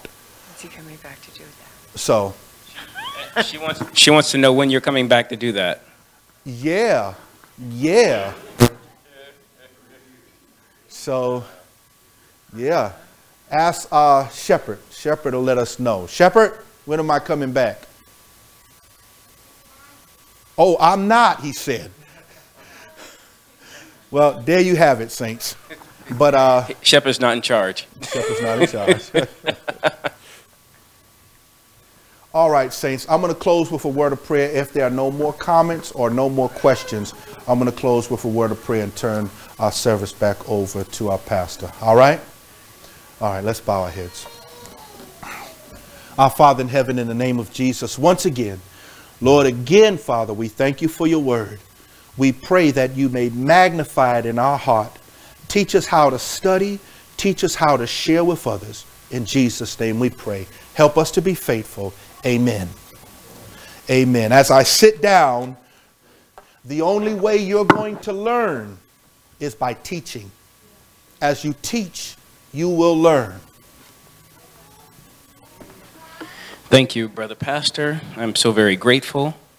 I want to give you a gift before you go. And it's something that has helped me. You remember what Jesus said to Nicodemus when he came to visit him by night? What did Jesus say to Nicodemus? The first thing he said is, you must be born again. And then Paul, do you remember what Paul said about his experience? Where he said, I die how often? So why are these two things? I'm going to tie these two things for you. Paul also said, forgetting those things which are past, I press toward the mark of the prize of the high calling in Christ Jesus. Why does he say I forget those things? Because listen, here's my point. What did the dead know? They don't know anything. So what God is trying to get you and I to not live off the experiences that we had, whether good or bad. Live for the day. And today, I can be victorious. Today, I can be born again. So the moment I surrender my heart, all my problems end. How does that happen? It's a look at this. Read this on the back of today's bulletin. It says, when the soul surrenders itself to Christ, a new power takes possession of the new heart. A change is wrought which man can never accomplish for himself. It is a supernatural work, bringing a supernatural element into human nature. The soul that is yielded to Christ becomes his own fortress, which he holds in a revolted world. And he intends that no authority shall be known in it but his own. A soul thus kept in possession by the heavenly agencies is impregnable to the assaults of Satan. So here's my point. This is why I'm giving it to you. You know, in my family, smoking, it's an addiction. I mean, we're born in my family, You know, our mom smoked while we were in utero, and she smoked while we were little. We grew up with cigarettes all around us, smoking, vaping, all of that. Drug addiction, drinking. In order to overcome these things, I had to be born again and make a decision to accept the life of Christ. It doesn't matter what happened yesterday. Today I can be victorious. It doesn't matter if you fail today. You can surrender now and you can be victorious. And the reason why I'm saying this to you is because it's only possible if you believe it is. The Bible says, if first there be a willing mind. And then you say, well, Lord, I'm struggling even with that. He said, then pray that God give you a willing mind. Pray that, you know, how's that verse go? It's, he said, Lord, make me willing to be willing, you know. And so when you say, create in me a clean heart, you're saying, Lord, I don't have the power. I feel morally weak, but thou art strong. Whatever the thing is, whatever the experience. And this is why I wanted to give this to you. One of the reasons why I wanted Perch to come, yeah, I get to see my brother. But more than that, I knew God would have something for me that would help me.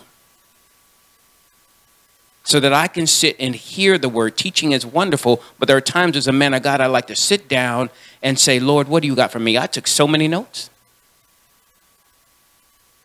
And I want to encourage each and every one of you. Victory is just a surrender away.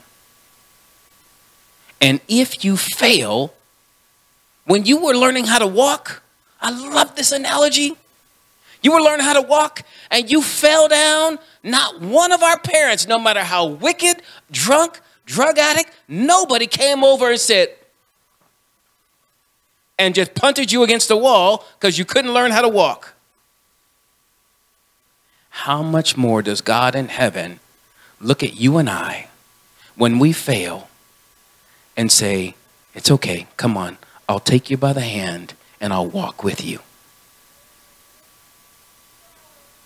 And so I want to give you this gift. It's the gift of God's commitment to helping you to walk the walk.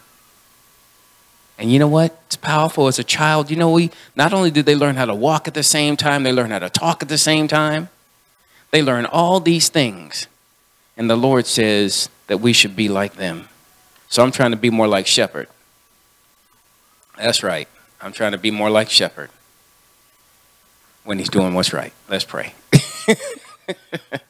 All right. Father in heaven, thank you again for bringing our dear brother pastor all the way, the 3,000 or so miles that he came to spend time with us, to minister to us. And Lord, I pray that you would pour into him and have poured into him according to the gift that he's given us. Thank you for the things that we have learned. And I pray, Lord, that you would strengthen each of us. And I pray, Lord, that each of us would be the Christians you've called us to be. So whether we eat or drink or whatsoever we do, we would do all, even to the glory of God. And we do it, Lord, not by strength, not by might, but by your Spirit. So we pray, even in Jesus' name, these things to be so. In Christ's name we pray, Lord. Amen. Thank you again. God bless you. We are coming back on Wednesday prayer meeting at 6 p.m. And then on the 16th is going to be communion. And so, so that you can prepare for that. God bless. Have a wonderful weekend or evening. And then we look forward to seeing you again either next Sabbath or on prayer meeting.